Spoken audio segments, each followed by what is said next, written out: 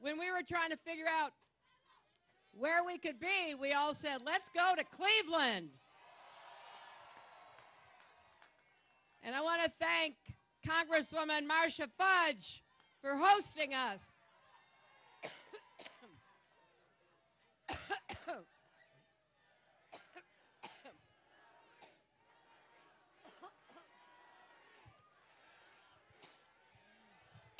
I've been talking so...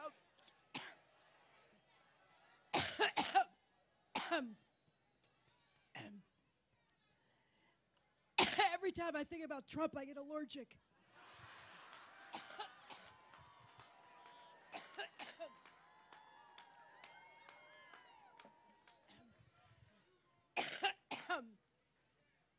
Boy, we have 63 days to go.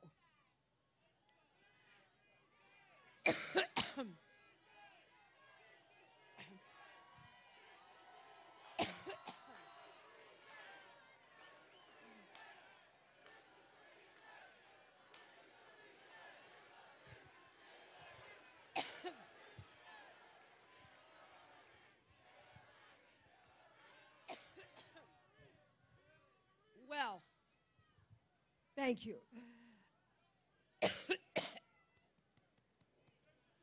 Whoa.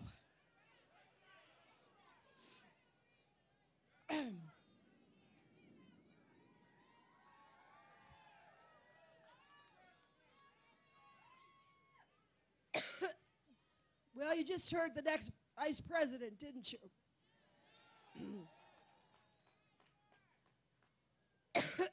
In addition to thanking Marcia Fudge, let me also thank your great Senator, Sherrod Brown.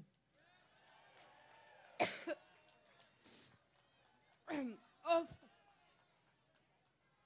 excuse me. Also, two other great members of Congress, Tim Ryan and Joyce Beatty.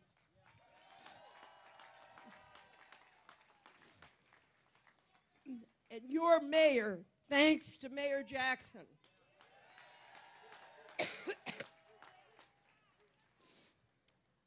And I hope that Ohio will send Ted Strickland to the Senate.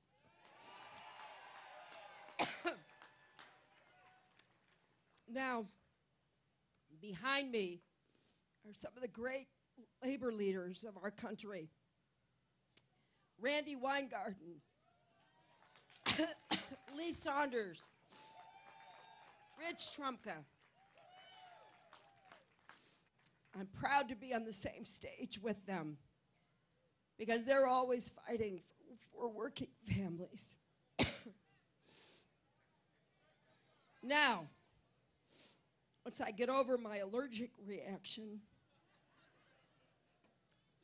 let me say that we're here in part because we know how important this election is to Ohio. It's not just, as Tim said, that Ohio is one of those battleground states you hear about every 4 years. It's that Ohio represents everything that's great about America and all of the challenges and the opportunities that we face. That's why this election is critical to every person in this state. And what I want to emphasize is I know we can't face our problems alone. We have to work together. We believe we are stronger together. And that is in stark contrast to Donald Trump. Remember what he said at his convention. He said, "I alone can fix it." Now think of what that leaves out, my friends.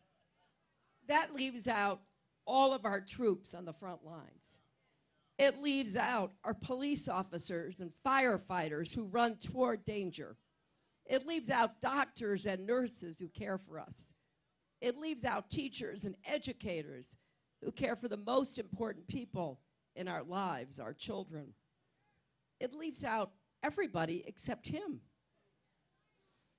And when he says, I alone can fix it, that clearly demonstrates he doesn't understand how America works, how we got great and why we are great today, and what we need to do together to face the future. Because our campaign is about we will fix it together. We will work together. We will bring our country together. And what better example of that are our labor unions? They are built on the principle of solidarity. They look out for each other. They fight for fair wages and collective bargaining for safe working conditions. Just last week, we learned once again, because another study came out that confirms what we already knew. When more workers are in unions, wages are higher. And not just for union members, but for all workers. That's why if Tim and I are elected, we're going to say no to a tax on unions, no to rolling back collective bargaining, no to unfair trade deals like TPP, no to pension cuts that deny you the secure retirement that you've earned, no to right to work, because right to work is wrong for workers and wrong for America. But we're not just about saying no. We're going to say yes to standing up for workers' rights and dignity, yes to good jobs and benefits, yes to the American dream. It is big enough for everyone to share the promise. And so that's why during this campaign, I've been running a campaign based on issues, not insults. I believe anyone who asks for your vote should tell you what they're going to do. Starting tomorrow, you can read about the plans Tim and I have, because we're putting out a book. Does somebody have a copy of that book? Hey, somebody back there, you got a copy of the book? I can show the crowd. We're putting out a book called Stronger Together. That's more than a slogan for the campaign. That's a guiding principle for the future we want to build. And that's exactly what we're going to do. Now, some people say, wait a minute, you've got so many plans. Well, you're right. I do have plans. You know why? Because I want you to know what I want to do to help you and what kind of results we're going to work to achieve. I have this old-fashioned idea that if you're asking somebody to vote for you, they ought to tell you what they want to do and then hold you accountable when you get elected. And I'll tell you what, our plans start with the very simple idea that we're going to get the economy to work for everyone, not just those at the top. We're going to do it with the biggest investment in new jobs that we've had since World War II. More infrastructure jobs, advanced manufacturing jobs, clean renewable energy jobs. Anyone willing to work hard should have a job that can support them and their families, a job with dignity, with only the future to be proud of, not to worry about. We're also going to offer new solutions for families. Families are different today than they were in the 1950s, for heaven's sakes. So we need to make sure we help support families the way they are today, not way back when, helping people support and balance family and work with paid family leave, earned sick days, affordable child care, and finally guaranteeing equal pay for women's work.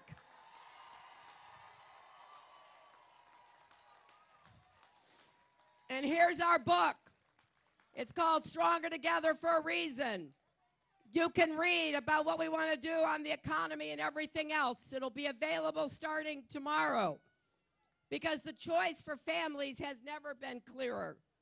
Just look at Donald Trump's track record when it comes to hardworking men and women. I know, I'm allergic to it too, but you have to look at his record. There may be people you know who are thinking about voting for him. And you know, friends don't let friends vote for Trump.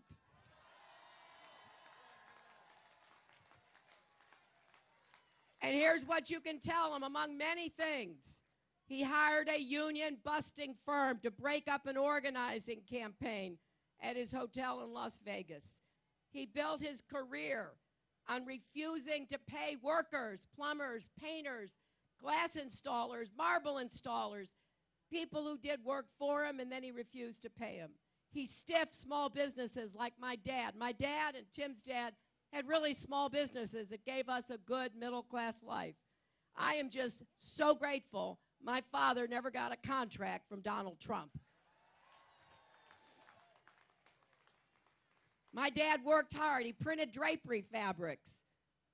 And I would go help him sometimes. And there'd be a long table in his print plant. And the fabric would be rolled out. And then the silk screens would be laid down. And then you'd pour the paint in. Then you take the squeegee and you push it across the screen. You lift it up. You go all the way down. Then you go to the second table all the way back. Then when he finished, he'd load those drapery fabrics into his car and he'd deliver them. I don't know what would have happened to my family if he had done a big job thinking it was a good deal for Trump, and he gets there and the Trump people say, we're not going to pay you. And then after harassing, maybe they say, okay, we'll pay you 30 cents on the dollar. He's driven hardworking people into bankruptcy and taken 6 bankruptcies himself. Now, here in Ohio, you know very much that a president makes decisions that affect people's lives and livelihoods. When millions of jobs were on the line in the auto industry, President Obama made the right decision to save the auto industry. I know we've got some UAW members here. I was proud to support him then. I'm even prouder now that the auto industry just had its best year ever. Think how differently things could have turned out. I know this is hard to imagine if it had been Donald Trump in the Oval Office. Last year, remember this, last year, he said it didn't matter whether or not we saved the auto industry. Either way would have been acceptable. He said we could have just let it go. Never mind the 850,000 people in Ohio and millions more across the country whose jobs and paychecks were tied to the auto industry. Now, what else could we expect from someone whose most famous words are, "You're fired"? This is the kind of difference that this election really poses. People like Tim and me who want to create more good jobs with rising wages and benefits for everybody willing to work hard. That's the basic bargain of America. And somebody who stiffed people, took bankruptcy and laid off people. One of his bankruptcies put 1,000 people out of work. Every time you hear him talk about how he knows how to create jobs, just look at the facts. Educate yourself and your friends and your colleagues, because the kind of bluster and wild claims that he makes about everybody and everything don't stand up to any scrutiny. The same is true when it comes to whether we keep our country safe. Stronger together means working with our allies and our partners, right? We're not just electing a president, we're electing a commander-in-chief. So when Donald Trump says, and I quote, "I know more about ISIS than the generals do," when he claims, as he has, that our armed forces are a disaster, or he insults a Gold Star family, that's not just wrong and offensive, that's dangerous. Our military is a national treasure, and a president must respect the men and women who risk their lives and wear the uniform of our country. Some of you know Tim Kaine's son is deployed right now. He's a Marine.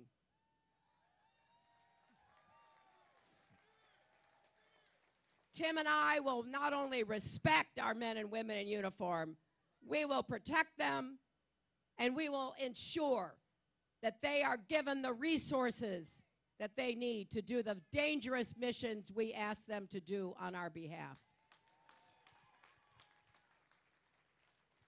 Now, last week, we saw even more evidence that Trump is temperamentally unfit and totally unqualified to be president. In just a few hours, he managed to turn his trip to Mexico into an embarrassing international incident.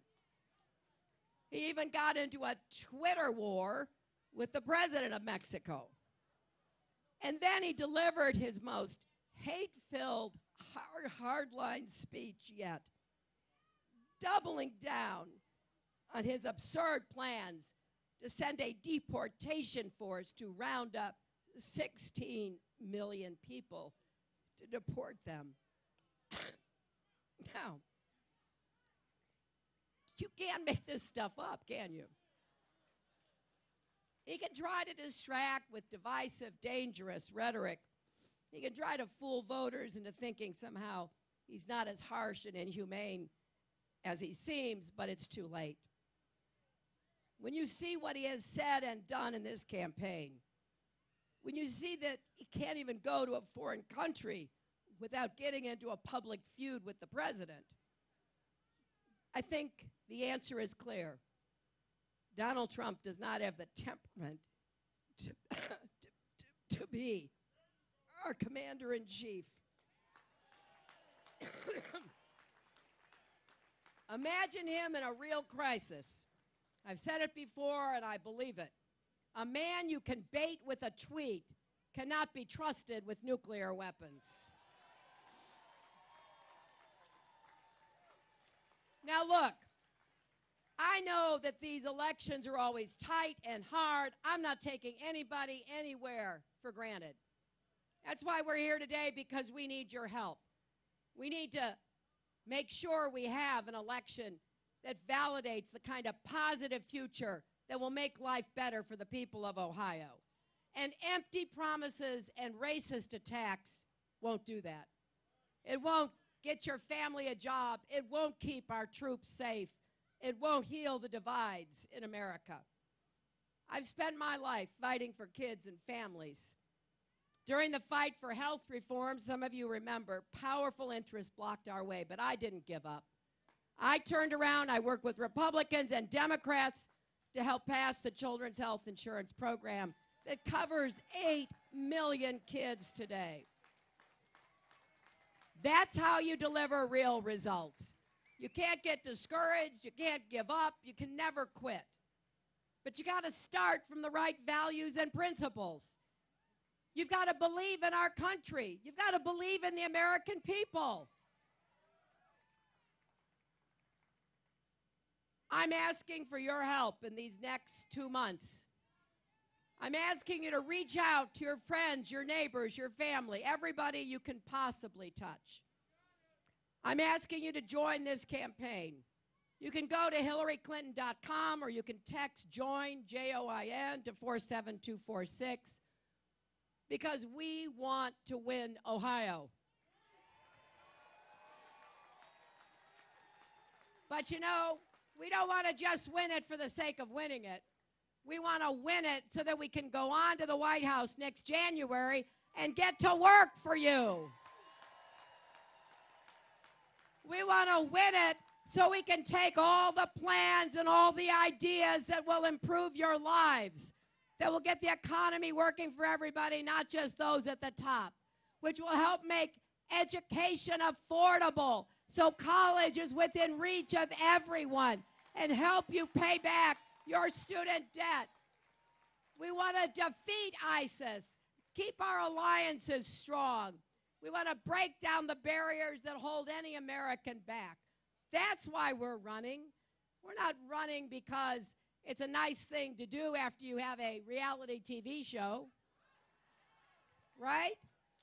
We're running because between Tim and I, we have a lot of years of public service.